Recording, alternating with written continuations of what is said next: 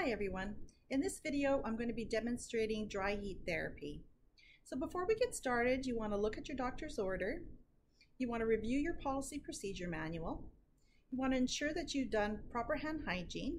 And then when you enter the room, you're going to ID your client. So ask them their name and birth date and verify that with the name that's on their band. For this procedure, I'll be using medical aseptic technique. Ensure that your bed is at a good working position. You've talked to your client and you educated them on what you'd be doing, and you've provided privacy. So in this scenario, my client has arthritis in their wrist, and their wrist is quite sore with decreased range of motion. So I'm going to provide them with some heat therapy. So hopefully that heat therapy will provide some comfort and help with joint extensibility. So they'll be able to move their wrist a little bit more freely. So what I'm going to do first is look at the safety benefits, so advantages, disadvantages of using heat therapy. So dry heat therapy, it won't burn as quickly as a moist heat therapy. The only other thing that you need to consider is that it's probably not going to get deep into the tissues like a moist heat therapy would. It does dry the skin, so moist heat therapy adds moisture to the skin. This will dry the skin out.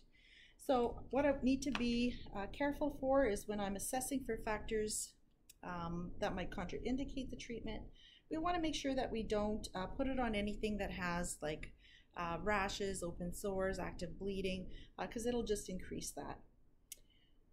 Tolerance, so my client's age, so the very young and very old are going to be less tolerant to this procedure. Sensory perception, so their ability to sense pain, and also their ability to understand and communicate. We don't want to place this on any sites that have a malignancy.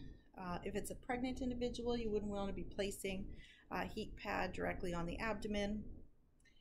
And then the other thing you need to take into consideration is if they have any medicated patches, because you would not want to place heat therapy directly on a medicated patch.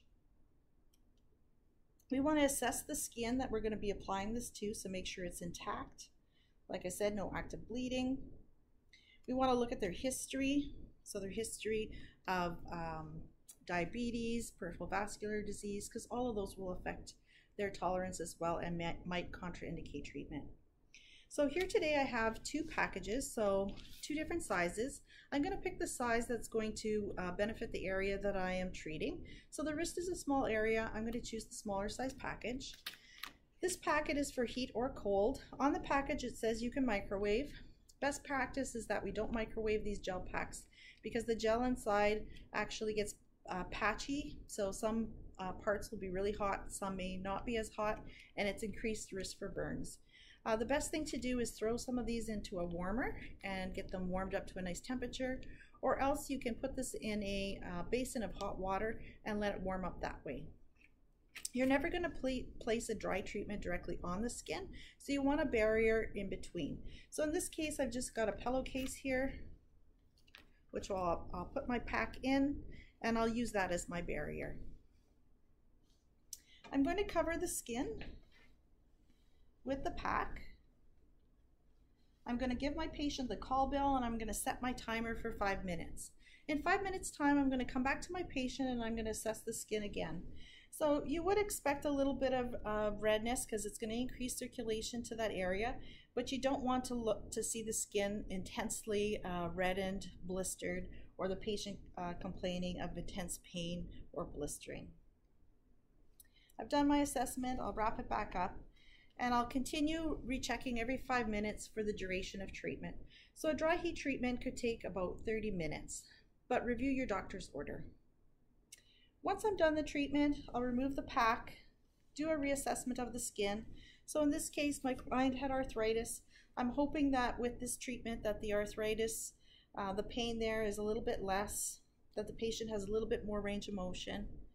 I will take all that information and I'll document it into the interdisciplinary progress note.